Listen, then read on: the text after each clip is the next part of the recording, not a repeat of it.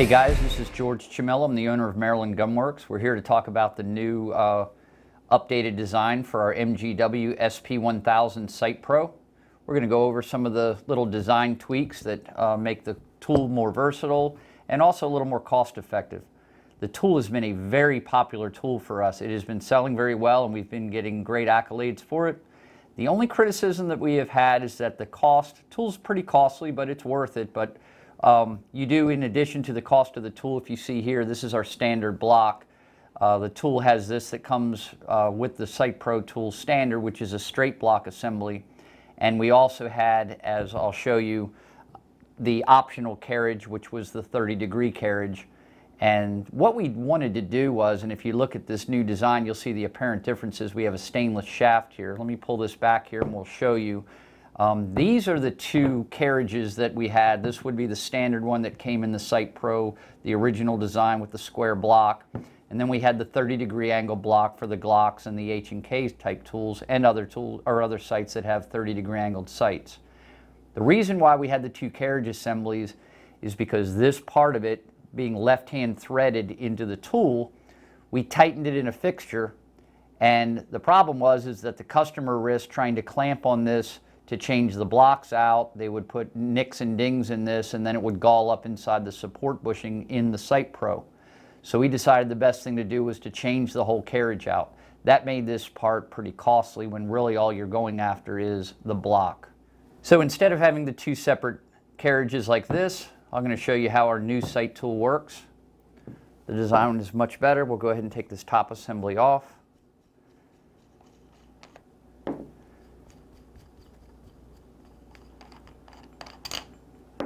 And lift off the top body, take the washers out of the way.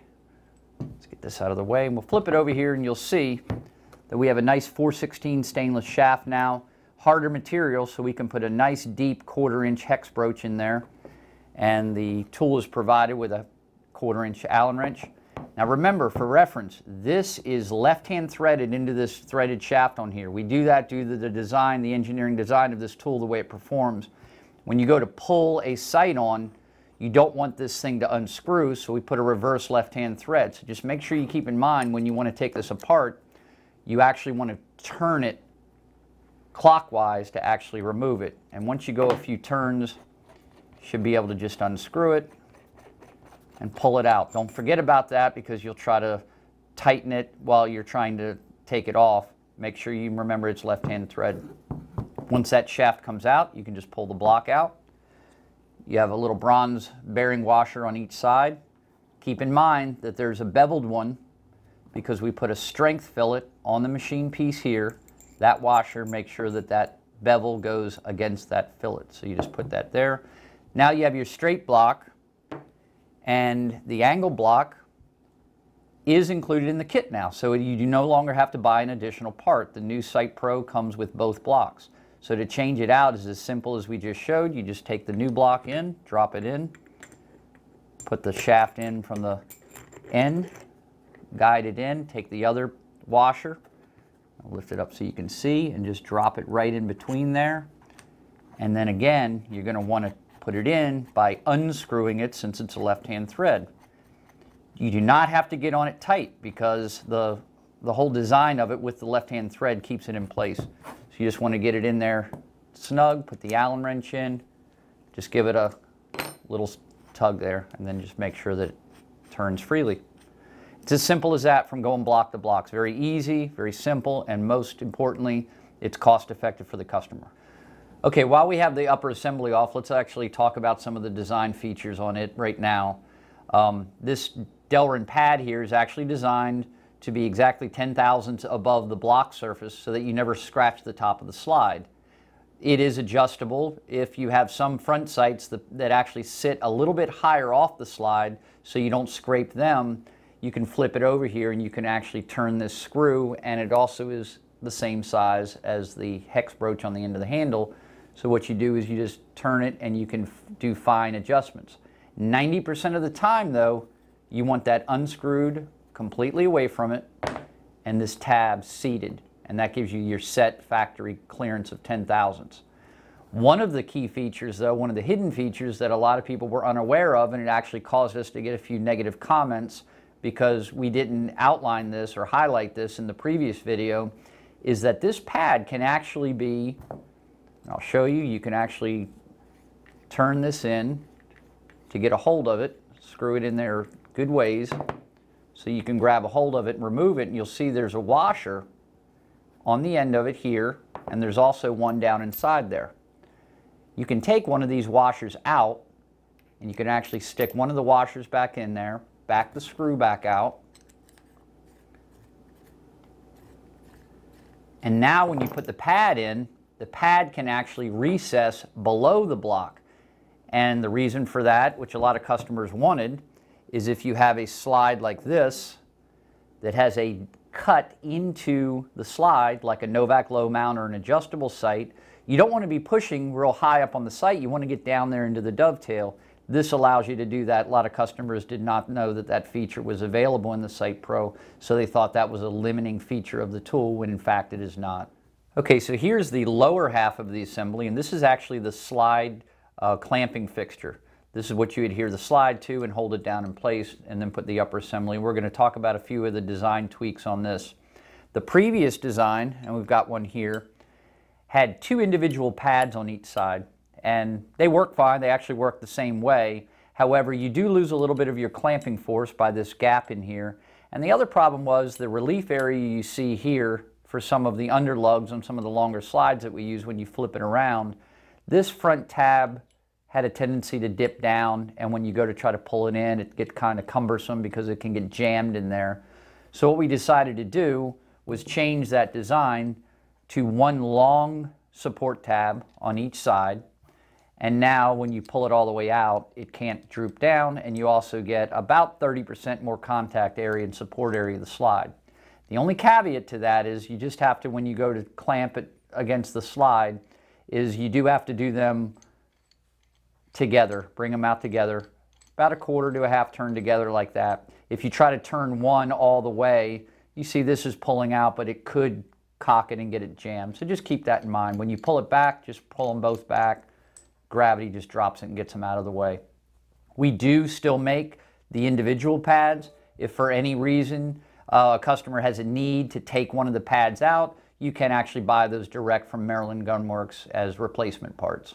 Okay, one of the key features with our Sight Pro that sets us apart from the competition is the fact that even though this is a universal sight tool, meaning that it's got height adjustability and you've got widths of the slide adjustability like this, it is still very critical to support the rails of a slide.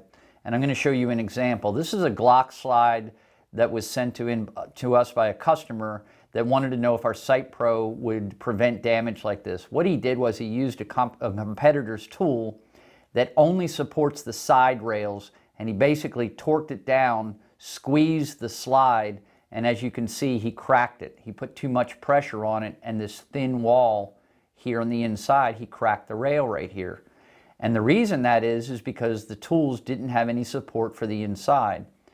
As companions to our Sight Pro, we actually machine shoes that are specifically designed for certain model guns, and we have about 41 of them available now, and it's constantly being expanded. So what we do is we slide this inside here, and it may not go all the way in with the, it's actually clear here. This supports it. So now when you put this in here, it keeps it from expanding because of the side pressure of the tabs, but it also keeps it from being crushed due to the metal shoe that's inside. That is a very important feature, and that's why customers prefer our tool. Even though these are an additional cost, they're very inexpensive. They retail for under $20 a piece. So it's worth the peace of mind for a $300 or $400 slide not to get scrapped. So here's how you actually insert the slide shoe into the tool. You've got a channel in here, and you just drop it down in there, and then provided with our tool is the little shoe screw here. It goes in from the bottom, and you line up the screw, and you screw it until it's tight, and then you just back it off maybe a turn, push up on it, and then you take your slide and you put the rails in like that. And all you want to do is just get it snug for now, because when we put the tool on it, we're going to move it again. So as you can see, it supports it really well. Now you can take your little side clamps. You can run them up against the sides. Now you have full support. As you can see, cannot get crushed due to the steel shoe on the inside, cannot be expanded due to the aluminum hard-coated support tabs that go all the way down and pretty much capture almost 50% of the slide's length. Really good support. Once you have that like that, you're ready to put the top part on, and all you do is you just slide it down over top of it. Again, make sure this center screw is backed off completely so the set gap is set from the factory. Take your two washers, lay them on there. Take your two clamp knobs and you screw them down. And that's when you want to make sure that this thing is in the middle here. Now if this was, let me loosen it here and I'll move this forward a little bit, break the tabs loose a little bit.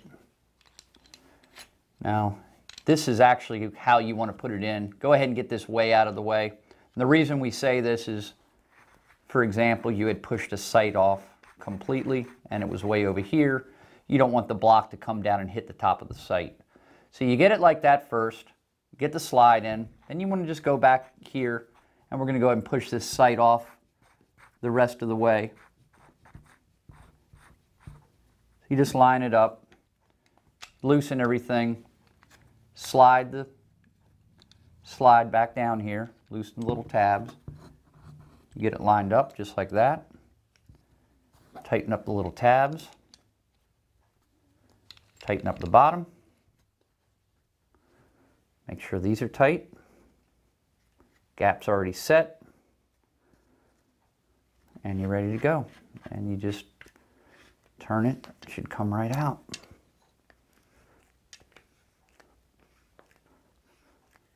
The fine thread gives you a tremendous amount of leverage, so even a really tight sight should just come right out.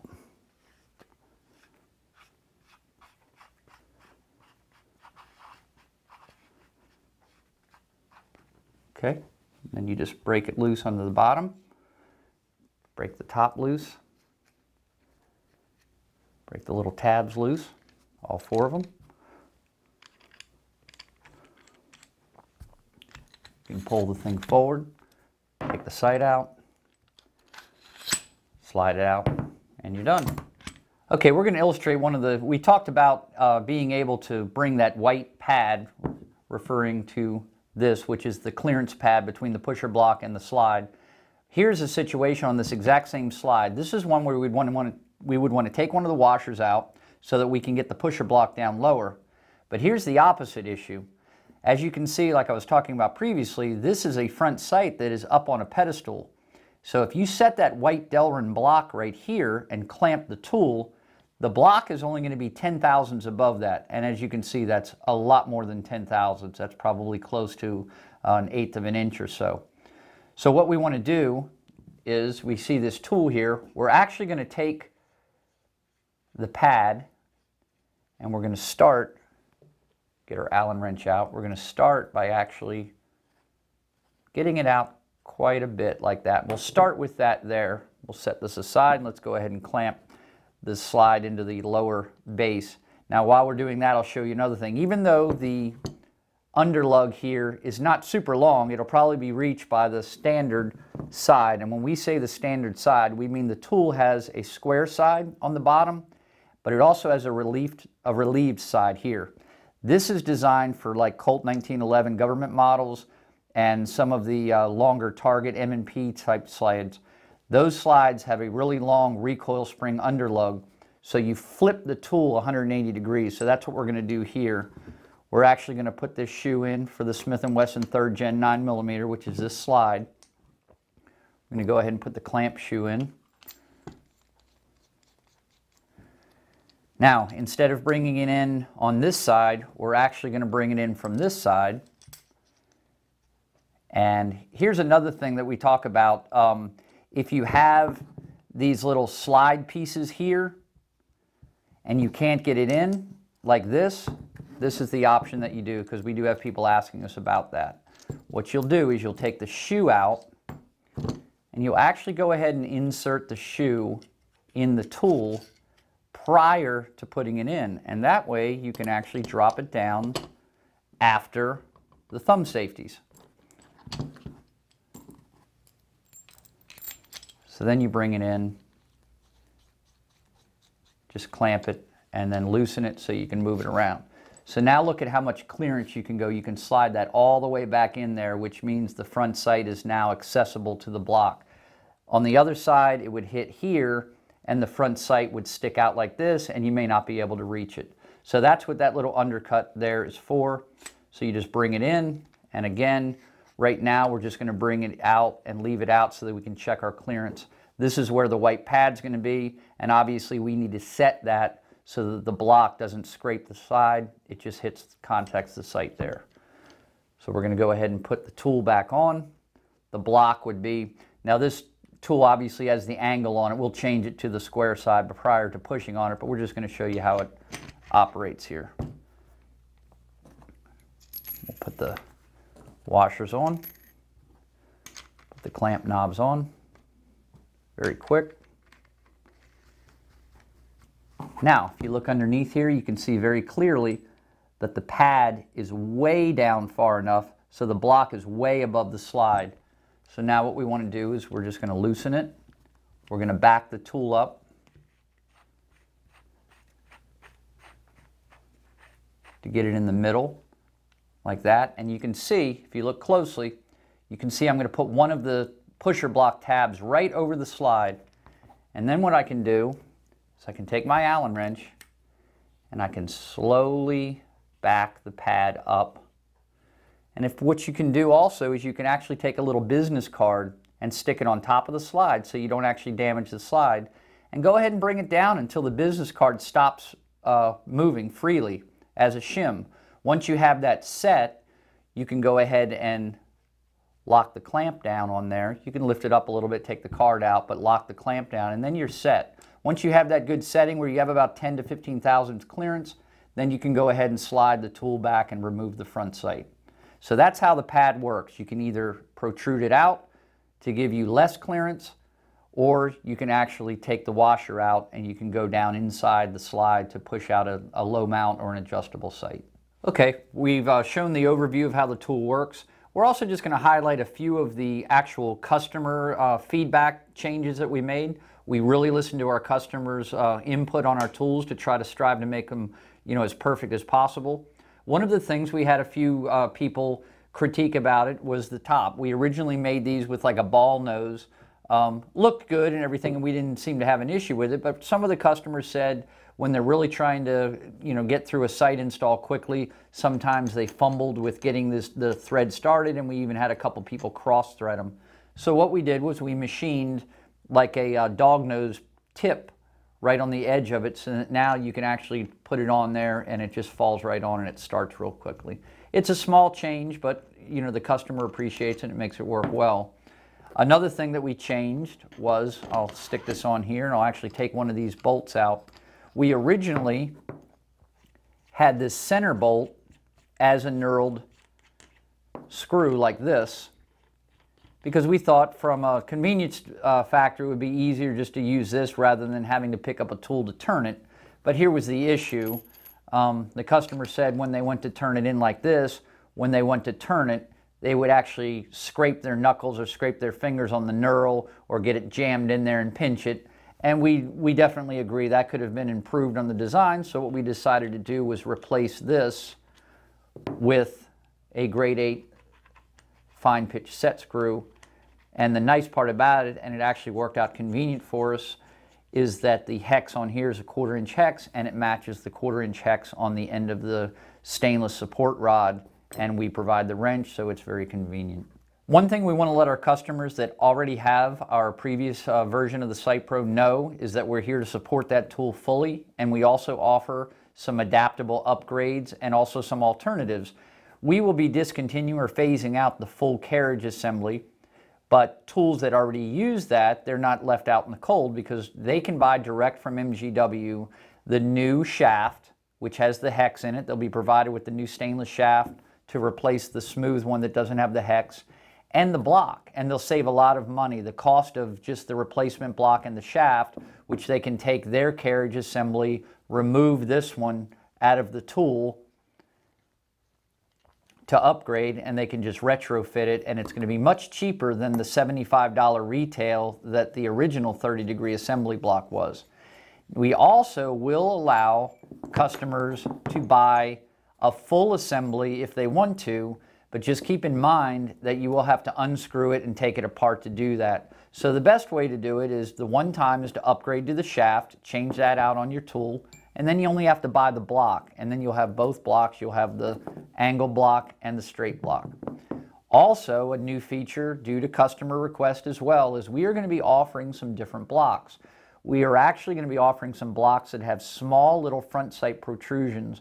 We feel that they wear very prematurely, so we didn't include it on the original design. We believe in pushing on the upward part above the slide, but some customers are very adamant about pushing down into the dovetail. So we will provide these blocks, and the nice thing about it is these will be available through our distributors, just the blocks, instead of all the other peripheral pieces, so you won't have to have a huge investment to change out these blocks. These being wear items is also nice. You don't have to change out the whole assembly. If one of these blocks breaks or whatever, you can just buy a spare block. One of the other features we want to stress about our tool is the actual heft and the size of all of the components. There are some competitors' tools out there that may look similar to the Sight Pro, but they do not compare. The size of the threaded shafts are much smaller, they're weaker, they're prone to breakage, and they're also prone to just not giving enough mechanical force. This fine pitch thread, hardened bushings, and a full 5/8 diameter pushing shaft ensure that you get the most force that you can possibly put onto the sight. Now, we do have limitations. A lot of gun manufacturers are going to hydraulic arbor presses, and some of the manufacturers have loose tolerances on their dovetails so they can be extremely tight. We want to stress that we have a warranty on our tool. We have a 1-year warranty. It covers the entire tool with the one exception of abuse and over torquing. And when we say over torquing, what we mean is this T-handle is designed with a set screw on the end that you may loosen, and you may slide this T-handle all the way to one side for additional leverage. You cannot, however, put any type of cheater bar onto the end of this T-handle and try to force the removal of a sight that's too tight. You just can't do it. It's not designed for that. This is a precision tool to remove, install, and adjust sights.